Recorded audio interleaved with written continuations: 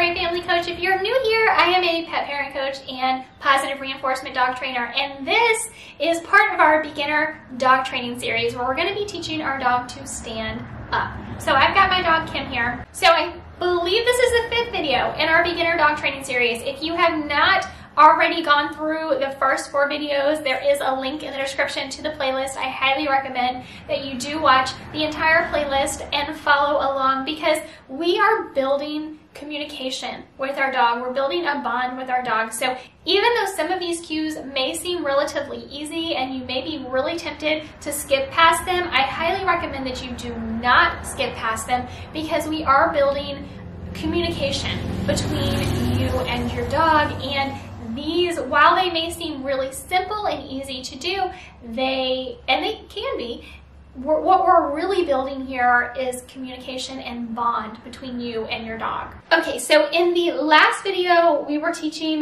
the down position where your dog is fully on the ground, their body is fully on the ground. And so we're gonna start in the down position. Come on, sweet pea. Let me get Kim back over here. We're gonna start in the down position and we're gonna work to a stand or an up. It really depends what you want to call it and what cue word that you want to give your dog. Also, I do recommend using hand signals as well as the verbal cue. And the reason that I do this, I was very fortunate to, my very first dog, to have a deaf dog, and she taught me a lot. And I will never be able to repay everything that she taught me. But I did learn that hand signals are very important. And while you may not currently have a deaf dog, maybe you've never had a deaf dog, as dogs age, they can lose their hearing. Of course, some dogs are born not being able to hear, and sometimes unfortunate things happen and our dogs may lose their ability to hear. So I do highly recommend that while you are using verbal cues, you are also using hand signals. And if you start out with a verbal cue and come in later and say, I want to add in a hand signal, that's totally fine. You can do that. I just want to encourage you to do both. So come here, Snoopy. Yes, that's my good girl. That's my good girl. Okay, so we're going to start from a down position. So sit, down. Yes, good job. So we're going to start from a down position. And the key here is not to let your dog walk towards you. We just want them to come up. So what my hand signal is a flat palm raising up. Down is a flat paw going down, which she already is. So I'm going to let her see that I have a food reward. And this is what you're going to want to do with your dog as well. I'm going to let her see and even smell that I have a food reward. And I'm going to take my palm and I'm going to say, I'm going to go like this. You don't have to say up yet because we're still training what we want our dog to do. This is the hand signal that I want you to use. But while we're learning, while our dog is learning, I want you to use the food reward to lure her up. Or him.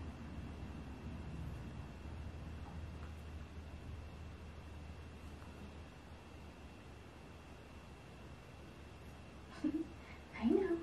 We're getting them in the right position.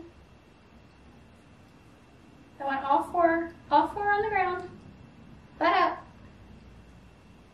Yes, good girl. I definitely want to get to I don't want her walking towards me. I just want her standing up. So I'm gonna scoot away from her just a little bit. And what I'm gonna do, we're gonna go up.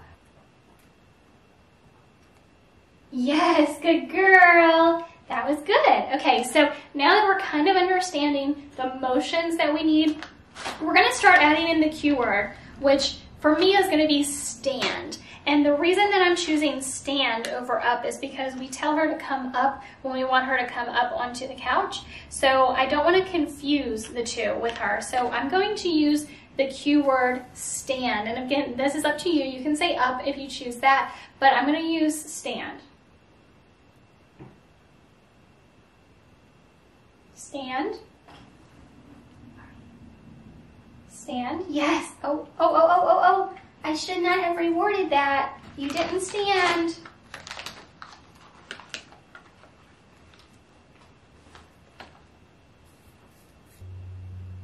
Stand. Stand. Yes, good girl. That's my good girl. Okay. Stand. Nope.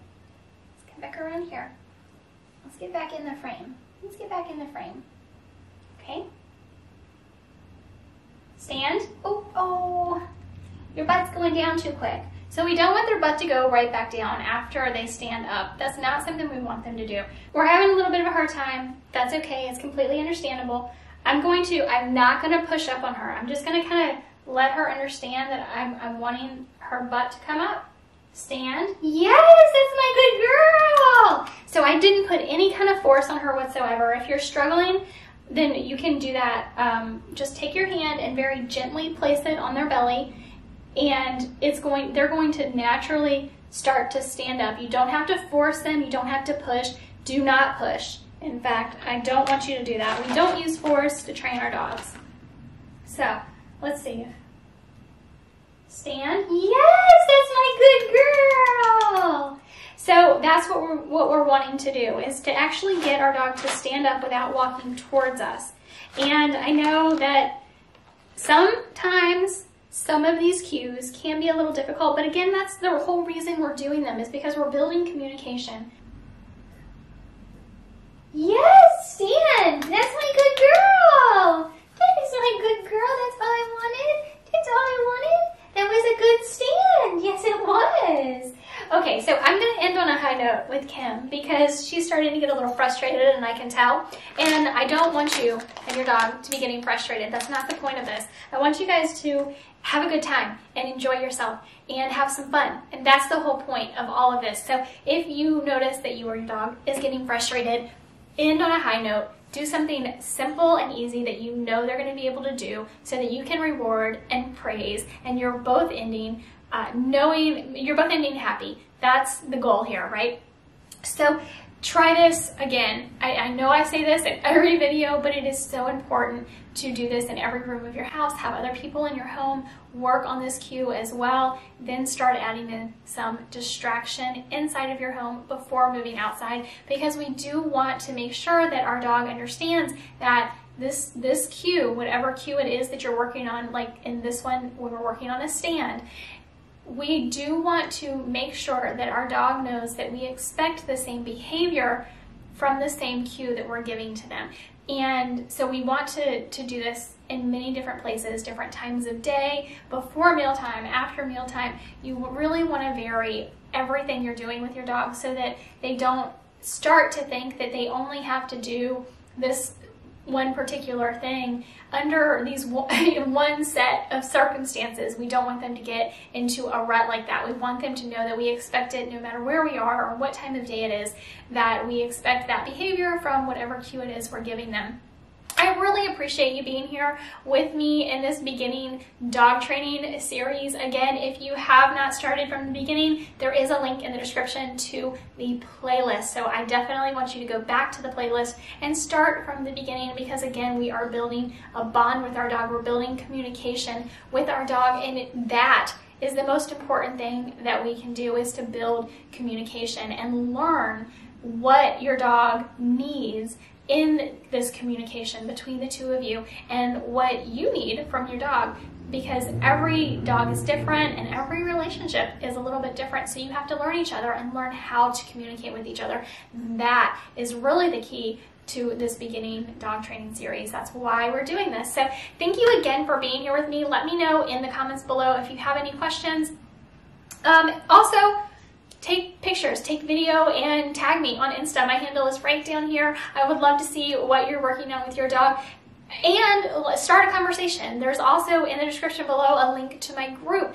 Join the group. That way you can post about your wins, post about the things that maybe you're frustrated with or you're having trouble with, so I can help you one-on-one. I would love for you to join the group and do that. Thank you again for being here with me. If you haven't already, please hit that subscribe button. When you do, a bell will appear. Click the bell, select all notifications. That way you never miss a single video in this beginning dog training series. Also, there's going to be another video popping up around here that is YouTube is going to recommend for you to watch, and it is really going to help build that relationship and bond between you and your dog. So I highly recommend you check it out. Thank you again for being here. I will see you in the next video. Hey, thanks for watching. Make sure to give this video a thumbs up and subscribe to my channel so you never miss another video.